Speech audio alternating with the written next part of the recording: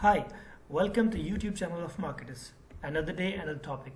Today, I'm going to discuss with you guys how to put password, how to set password on your Excel sheet so that anyone could not access it without password authorization. If you have any data, you don't want people to see it, you can just put password.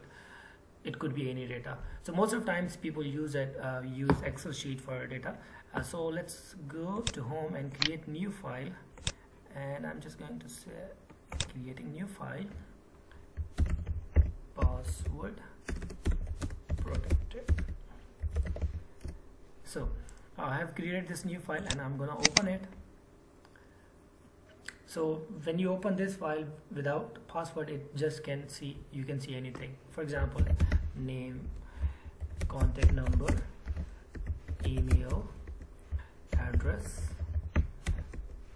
package, or any other data. You can put any dummy data. So I'm just gonna save it.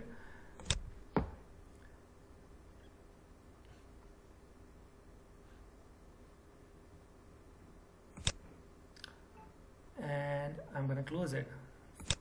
Now it is without password. All right, when you click it, it does not ask for any password. So what I'm going to do is set a password. So when you open it, it will ask you password before. Just go to file here on the left corner, you see here, just click on that, and in the info section you will find protect workbook, password protected desktop, and you have to just click here and it will ask you to put password. Now you see this second option, encrypt with password, is required password to open this workbook. Click on it. So you can use any password you want. It is be it short or long. I'm just gonna put 5-letter password for my own use.